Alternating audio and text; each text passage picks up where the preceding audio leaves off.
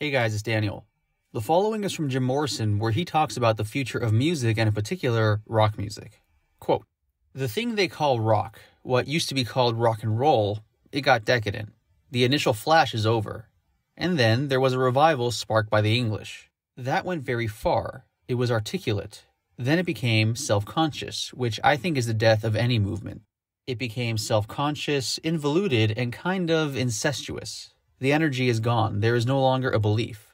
I think that for any generation to assert itself as an aware human entity, it has to break with the past. So, obviously the kids that are coming along next, they're not going to have much in common with what we feel. They're going to create their own unique sound. Things like wars and monetary cycles get involved too. Rock and roll. It was after the Korean War ended, and there was a psychic purge. There seemed to be a need for an underground explosion, like an eruption. So maybe after the Vietnam War is over, it'll probably take a couple of years, maybe it's hard to say, but it's possible that the deaths will end in a couple of years and there will again be a need for a life force to express itself. I was saying rock is dead years ago. What rock means to me, for example, in one period 20 or 30 years ago, jazz was the kind of music people went to, and large crowds danced and moved to it. And then rock and roll replaced it. And then another generation came along and they called it rock.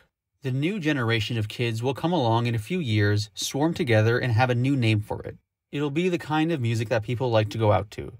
Each generation wants new symbols, new people, new names. They want to divorce themselves from the preceding generation. They won't call it rock. Don't you see a cyclical thing every 5 or 10 years when everyone comes together and warms and breaks apart? When you think of rock, it's not mind music. I mean, if you couldn't understand the words, there'd still be everything there to react to. I think the two types of music indigenous to this country are the black music, blues, and the kind of folk music that was brought over from Europe. I guess they call it country music or West Virginia high and lonesome sound. Those are the two mainstreams of root American music, and there might be others around. But it looks like 10 years ago, what they called rock and roll was kind of a blending of those two forms. I guess what's happening now is that rock is kind of dying out and everyone's going back to their roots again. Some are going back into country, and some are going back into basic blues. That's why I like blues and jazz musicians, country musicians. They just keep on exploring their own music.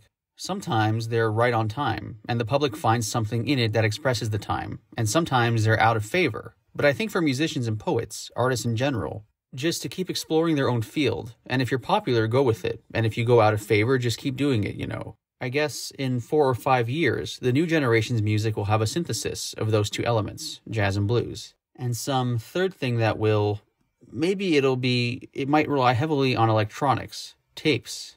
I can kind of envision maybe one person with a lot of machines, tapes and electronic setups, singing or speaking and using machines.